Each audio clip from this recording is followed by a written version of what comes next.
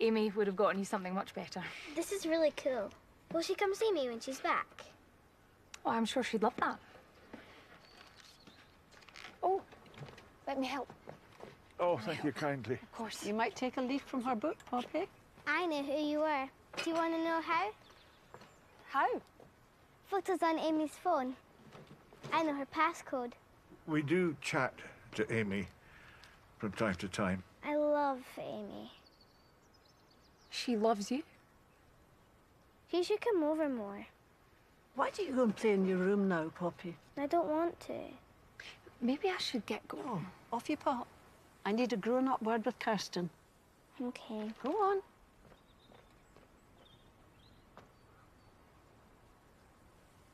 If we're looking at joint custody, I'd like to know who you are.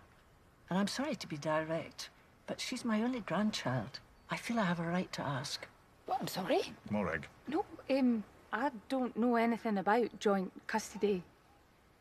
4 months spent talking about it. She's never even discussed it with her partner. Amy and I aren't together. We broke up. Well, she never mentioned that.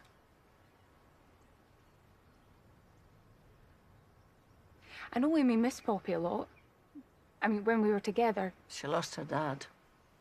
We were never being unkind. We just didn't want her going back and forth between Amy and us. She needed stability. But then Poppy got very depressed.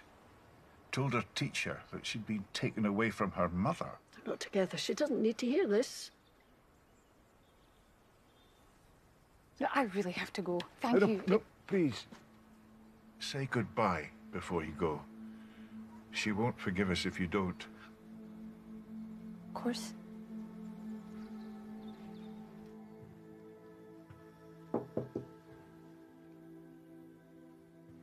My grandma's so annoying. Well, people generally are a bit annoying. I'm sorry it was me here today and not Amy.